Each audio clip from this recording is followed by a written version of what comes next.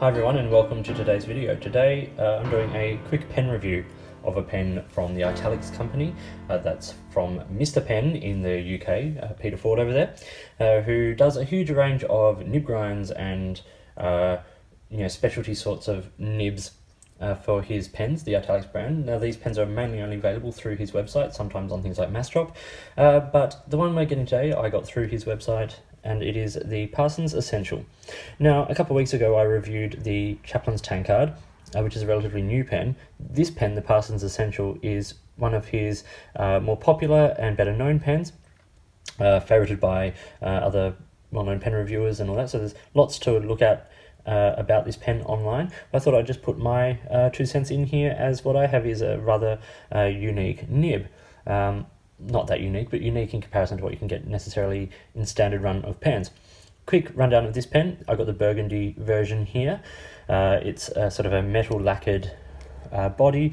It's got rounded end and finial and all that. Gold trim on the clip, a very tight clip, and this really nice cap band with this lovely pattern, as you can see there. It's a really pretty classic looking pen. Screws to cap, and it's plastic section and plastic threads on the inside of the cap there.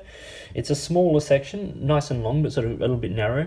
Around the center here it's about 10 millimeters, so it's not so bad, but if you get down towards the end, towards the flare there, it can feel a little bit narrow. It's a really lovely classic design pen and fits beautifully in the hand. So what is unique about quickly, it's a cartridge converter pen, and I love this pen a lot. Now, many of you know, and you'll see that I'm a left-handed writer, and stub nibs for us are problematic. I also roll my pen turn it to the right slightly as I write. So I got a right-footed medium italic oblique nib. Now I'm not sure how well that'll be picked up, but you can see there that the nib is cut on a pretty distinct angle, tapering down from left to right. That means that as I turn the pen, I get more even contact with the page, allowing for a smoother writing experience and getting a little bit of that natural line variation that we all love so much. So, as I said, yes, medium italic, right oblique nib. So, right-footed oblique. And it's really beautiful. Peter does these grinds himself, and he does a fabulous, fabulous job. So we have the Italix. I have written that so badly. Italix.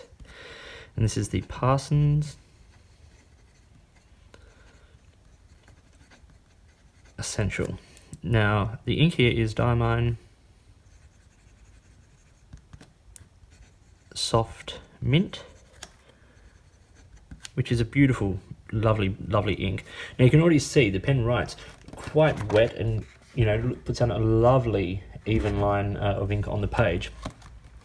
There is that sort of natural line variation you get from an italic, although this is a medium, so it's not going to have huge variation, but that the difference between writing like that and writing like that, where we get a little bit more even purchase on the page, is just remarkable.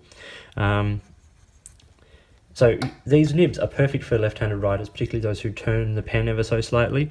The quick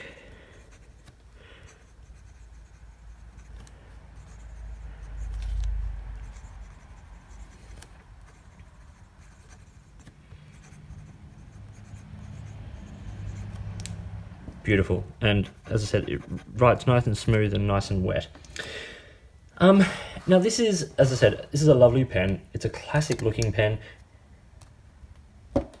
If this pen was made by a more sort of standalone European company, it would cost a considerable amount of money. From Mr. Pen, this pen costs about £40. So it puts it in a price range that is affordable, and it doesn't really have a lot else to compete with it at this price point. But then when you add the variety of nibs that are available and some of the sort of the more specialty nibs like this one, this pen is well worth the money. Size comparison, you can see here next to a Lamy Safari, it's not a small pen, It's, you know, it's a reasonable size. If we look at the measurements, it's 141 millimeters when it's uncapped.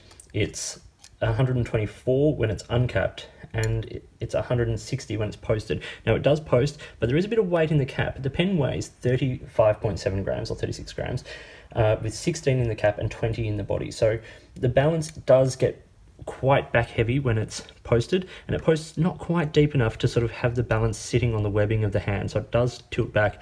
I quite like writing with this unposted. It feels very comfortable, and like a lot of my favorite pens, the feeling of the pen is in your fingers, which is a nice place for it to be for easy free writing and manipulation of the pen. So this pen, quite remarkable. At this price point, really remarkable. With these nibs, extraordinary. So if you don't know this company, if you haven't looked at these pens, check them out. There's quite a few different pen models that they produce, and they're just really lovely pens. I can't really say much more. It's well worth the money. And if you want something different with the nib, talk to Peter. He's really approachable, he's really great, and hook yourself up. Hope you found this video useful.